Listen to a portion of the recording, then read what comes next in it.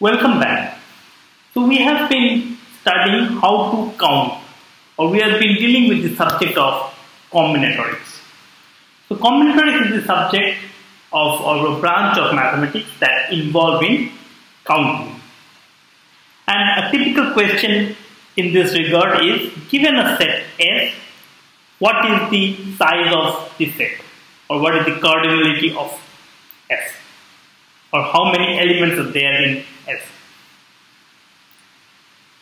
Now the question to be asked is, how is the set given? In most of the cases, the set is given implicitly by describing the set and not explicitly. And that's what makes the problem hard. So the set is usually described in words, and you have to count the number of elements in this set. So for example, one can ask how many elements of a universe set satisfy a certain set of conditions.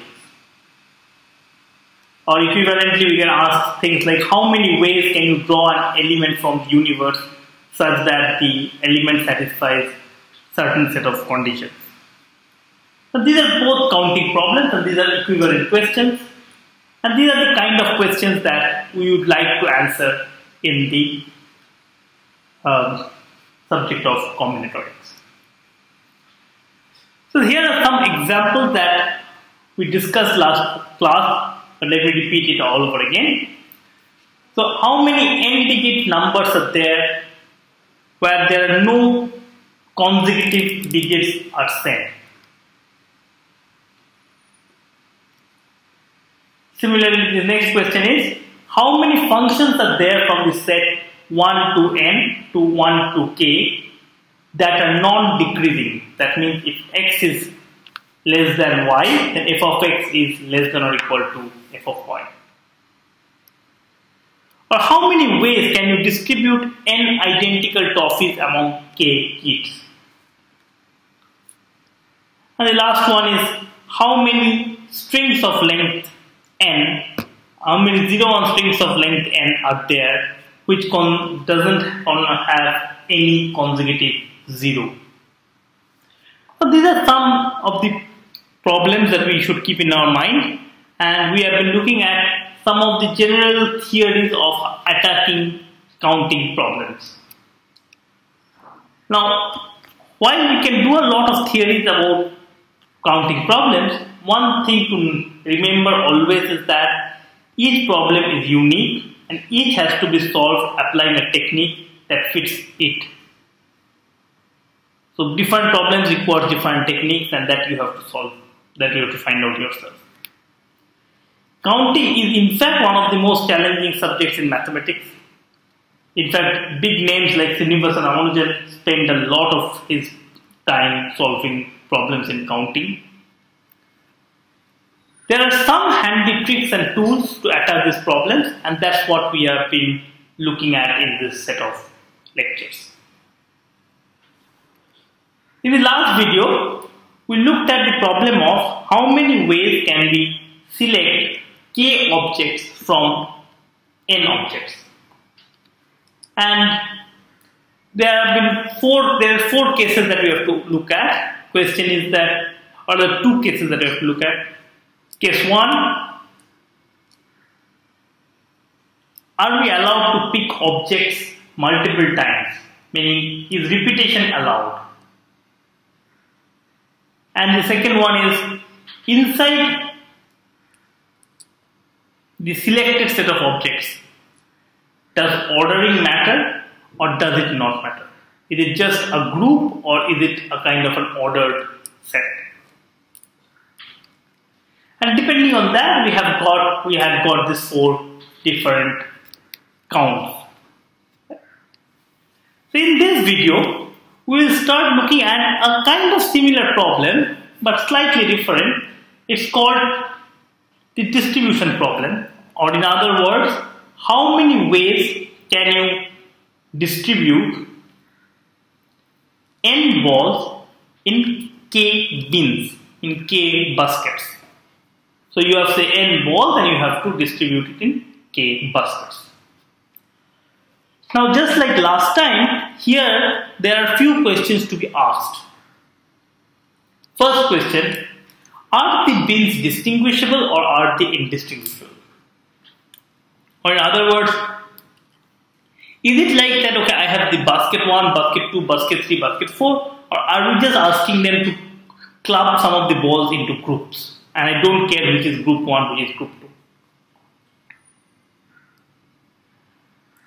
Similarly, are the balls distinguishable or indistinguishable? Meaning, are all the balls same, identical? So it doesn't matter whether I put the first ball in the first basket or the second ball in the first basket. As long as one of the balls goes in the first basket, it's same. And in case the balls are distinguishable, then inside a particular bin, does the order matter or not? So inside a bin, do we care about how the balls have been placed? Or which ball have gone there first and which ball have gone there second and so on? Or it doesn't matter, it's just another group of balls. Next question is that, are we allowed to keep some of the bins empty? Are we allowed to keep some of the baskets empty? Just ignore some of the baskets. And are there any other restrictions basically? So we will be looking at this problem. And this is in fact a very general class of problems. How to distribute n balls into k bins. We call it as the balls and bins problem. And we will be going through various cases and see how to attack each of the cases. Some of them will be easy, some of them are notoriously hard. Okay, so let's start with the first problem that we have. So this is the same kind of problem that we were doing in the last video. So here we have n constable in your police station and you have to divide the n constable into 4 projects. Project 1, project 2, project 3, project 4. No constable can be in part of more than one project and every constable should be part of some project. How many ways can you form the groups? Now this is basically a balls and bin problem. So you have say project 1, project 2, project 3 and project 4. Now, and you have the constables C1 to Cn. Now this constables you can put, you have to divide them into these baskets basically. Right? And I don't care at this point about what are the ordering of the things in the project 1 or of the constables that goes into project 1 and so on. So I just have to divide into groups. How many ways can I do it?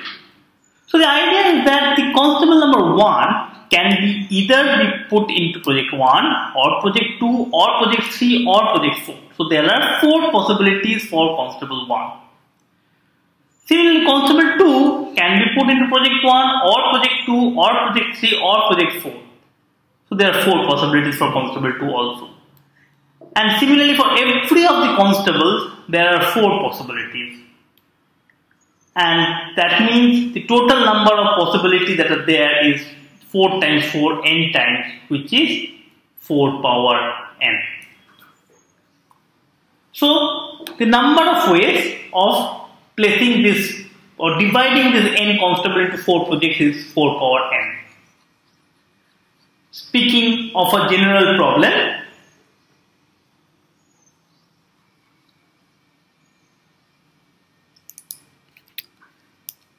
if you have n distinguishable balls, now distinguishable balls, what do I mean by distinguishable balls? Means the balls are different, like in the constable. Constable 1 is different from constable 2, right? and you have K labeled beans, meaning project 1, project 2, project 3, project 4. Constable 1 going to project 1 is different from constable 1 going to project 2. Right? And I don't care about the ordering inside the beans. So in that case, the total number of ways of placing n balls into K bins by the same argument, the first ball can go to any of the K bins, second ball can go any of the K bins, third ball can go to any of the K bins. So all total it is K power n. Now a couple of things to note here. It is very much possible that if say I have these 4 buckets and I have this n constables and I might also put all of the constables into one basket and none in the other basket. This is a valid possibility. So that means it is possible that some of the bins are left empty. The problem as such doesn't stop us, doesn't restrict us from doing so we are fine, but this is something to note, that in this particular way of dividing it, the bins can remain empty.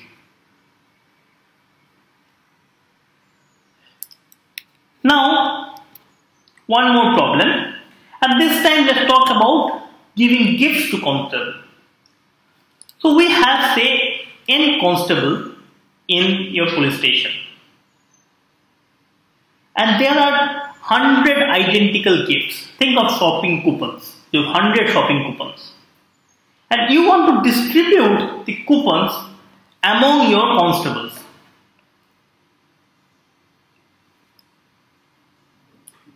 A constable can get any number of coupons, and a constable may or may not get a coupon also.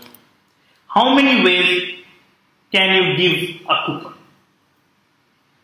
Now this is very similar to the technique here that we will apply, is very similar to the one that we applied when we talked about choosing K percents from n, from a group of size n, where repetitions are allowed and ordering matters. Okay, so let's see the technique again. So here we have 100 coupons, right?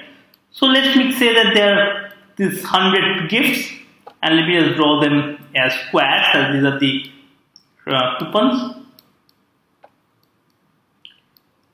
Now all of these coupons are identical, so it doesn't matter how I place them. So we lay the coupons in a straight line, and now we have to decide how to divide the coupons among the n constables. So one thing that we can do, or let's think what we would do naturally. So as soon as the first constable comes up, we will say, okay, let's see, these 3 of them are yours. The next constable comes, we said, okay, these 2 of them now are yours. So in some sense, think of them that a constable arrives, I just take the first 3 and gives it to the constable, first constable. Then I'm left with things from here to here. So the next constable comes, I again say, okay, everything here are yours. The next constable comes and says, okay, everything, these 3 of them are yours. The fourth constable comes, okay, I don't like you, I don't give you any coupon. So I will say, okay, so here is your bar, right? So what am I doing? So in other words, I am basically placing some kind of bars between these coupons. So there are 100 coupons.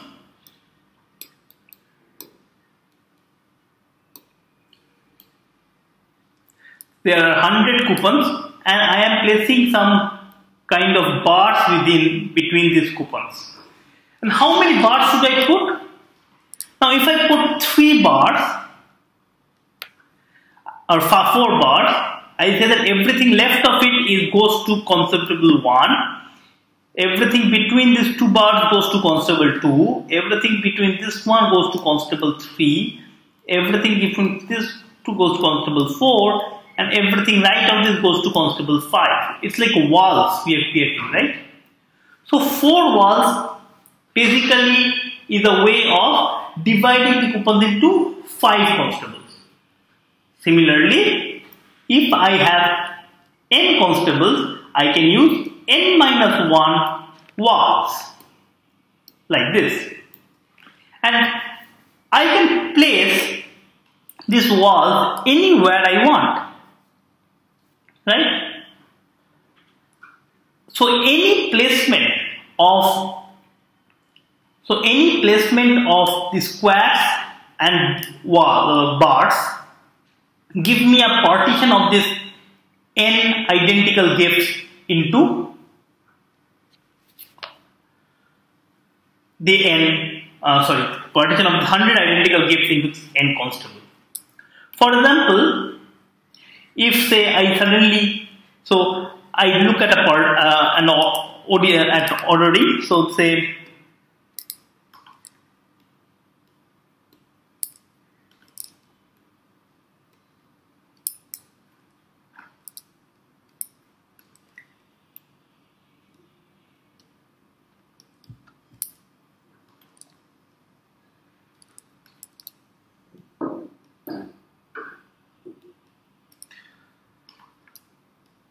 this is some ordering of the squares and bars.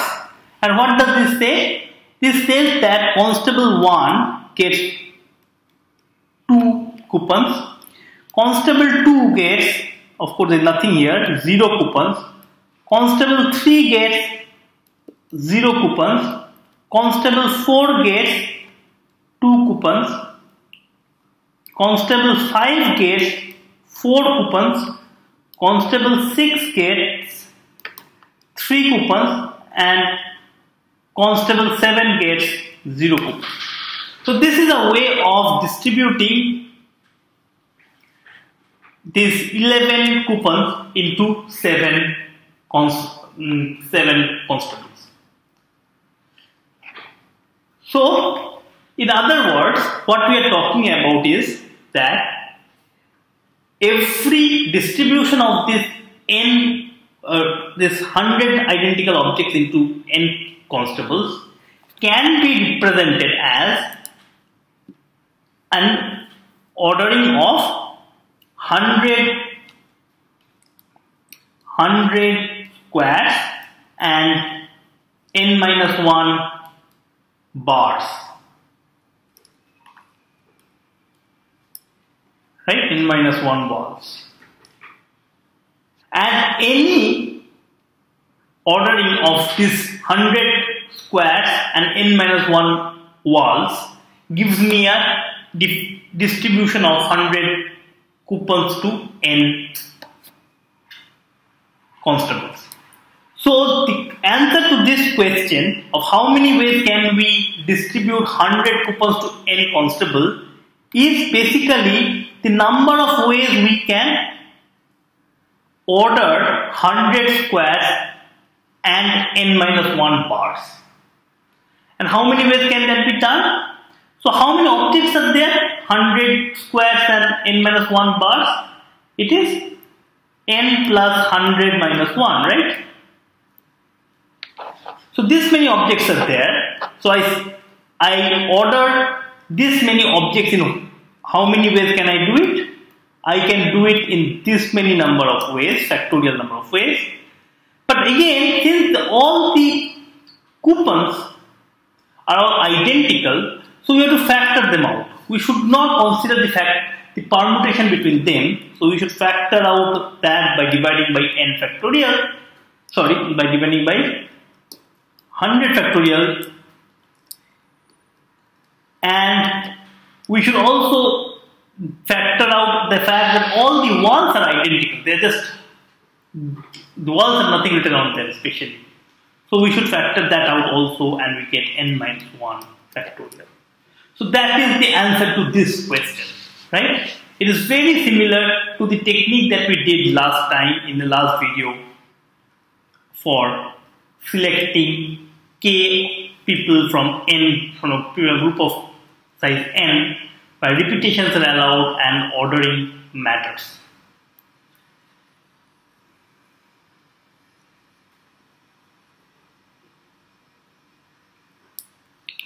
So in general, what we are talking about here, if you have n indistinguishable balls and k labeled beans, now they are labeled beans because once we are doing this kind of parts, I have labels, right? This goes to bin number 1, this goes to bin number 2.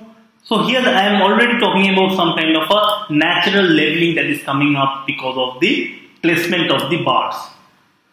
So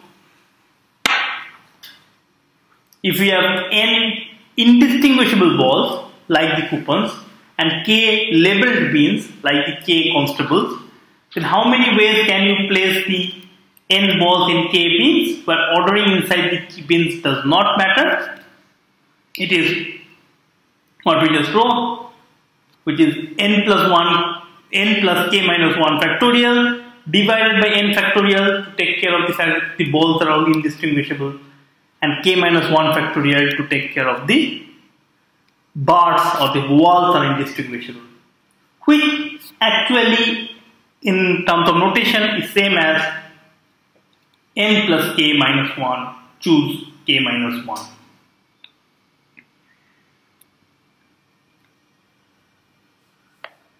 Okay. Note here that since two walls can be next to each other, so there can be a possibility that a bin remains completely empty. Now what happens if we add the constraint that every constable must get at least one coupon? Now there are two ways of doing this whole thing. Okay, two ways of calculating it. Number one thing is that you can first give all the n constables one coupon each, right?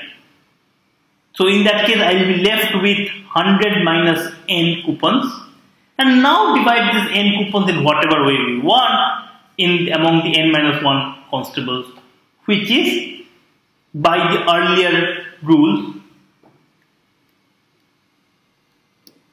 this factorial by n minus 1 factorial times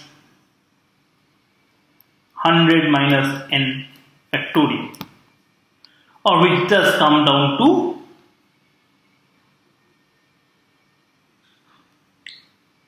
100 minus 1 factorial by n minus 1 factorial times 100 minus n factorial, which is equals to 100 minus n choose n minus 1. Right? So this is idea is that just give one coupon to all the constables to start with. So everybody now has at least one coupon, and whatever is rest divide among the constables in whatever way you want, and which is this many number of ways. Now there is one other way of solving the same or reaching the same answer. It is like this bars and like the walls and coupons problem. Again we lay out the coupons in a straight line, and again we have to basically put up n minus 1 horizontal bars, vertical bars. But where do we put them up? Since we cannot put two of the vertical bars next to each other, so that means between any gap between these two consecutive coupons, there can be at most one horizontal bar, right? So this n minus 1 horizontal bars should be placed among this set of all the possible positions. How many positions are there? How many gaps are there between two consecutive coupons? Since there are 100 coupons, the number of positions between the coupons is 100 minus 1. I can choose any n minus 1 of them and place the bars there. And I get a distribution of the coupons into n constables so that every constable gets at least one coupon. So the number we get again is same, 100 minus 1, choose n minus 1. Right? So this, of course, we can generalize again to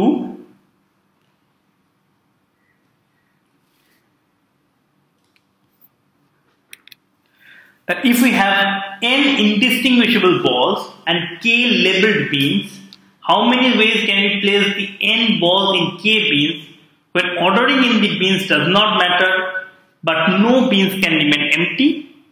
It is arrange the balls in a straight line. There are n minus 1 gaps between them. How many ways can you place the k minus 1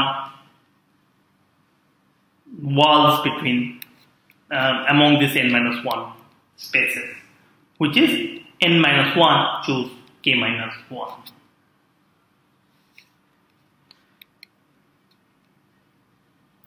Okay. So till now we were not looking at the ordering in the beans at all. What happens if we look at the ordering inside the beans? For example, say in the constable problem, we want to divide this n constable into 4 projects, project 1, project 2, project 3, project 4. No constable can be part of more than one project. Every constable should be part of some project. But you also have to decide the ranking of the constable in each of the projects. So note that I can do the same trick that I did, which is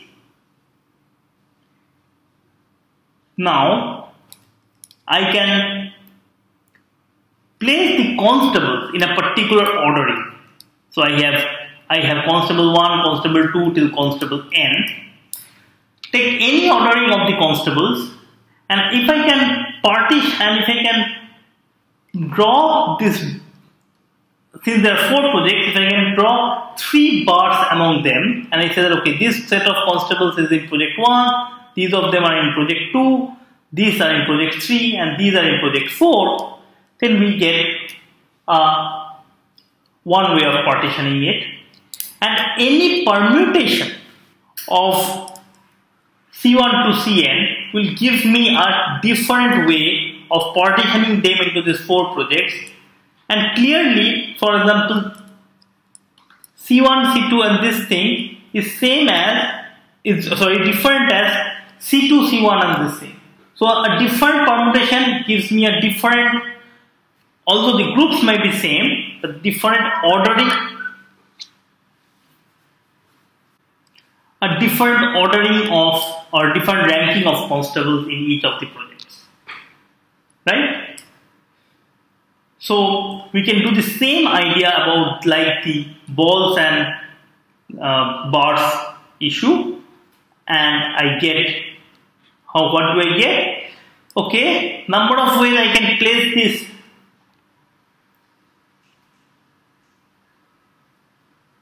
So I have the n constables and I have 3 bars. So I have n plus 3 objects. I factorize them. These are the number of ways I can just order them. And I just have to just take care of the fact that the 3 bars are identical. The 3 bars are just 3 objects. I should not differentiate between them. But I don't need to divide by n factorial because every different ordering of the constable gives me a different way of putting the constables in different projects and different ranking. So generalizing this, we have, if we have n distinguishable balls and k labeled beans, then the number of ways we can place n balls in k beans when ordering inside the beans matter. is just n plus k minus 1 factorial divided by k minus 1 factorial. Okay, so we have seen quite different versions of them, different versions of distributing n balls into k bins. So till now what we have seen is that if the items are indistinguishable and bins are labeled, we know how to solve it, which is n plus k minus 1 choose k minus 1 when they can be empty. And when bins are labeled and they cannot be empty, then I have n minus 1 choose k minus 1. When the items are distinguishable and ordering inside the bins doesn't matter, in that case, when the bins are empty, can be empty, then the total number is k power n, whereas otherwise we just now saw it is n plus k minus 1 factorial by k minus 1 factorial. As you can see in this diagram, at least two of the boxes are left empty. Namely, what happens when the items are distinguishable and ordering inside the bins does not matter, but the bins cannot be empty. And similarly, the ordering inside the bins matters, but the bins cannot be empty. There are three more things that also, which are the fact that what happens if the bins are unlabeled, what happens when I am not at all interested in the labeling of the bins, but I just want to know how many groups in which you can form it. So we have left with 5 options, 5 places to solve, and we will continue with our understanding of trying to solve this particular matrix in the next class. Thank you.